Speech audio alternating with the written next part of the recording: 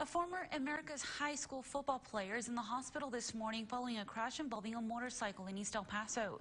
The wreck happened before 9 last night at the intersection of Pelicano and Ted Hugton. That's just down the street of the high school. America's coach Patrick Melton tells us Jeremy Ladavaso is undergoing surgery to treat his injuries, which police say were serious. Ladavaso graduated last year and played as a running back and linebacker. Police are continuing to investigate the crash. We'll be sure to keep you updated on this incident online and on air as well.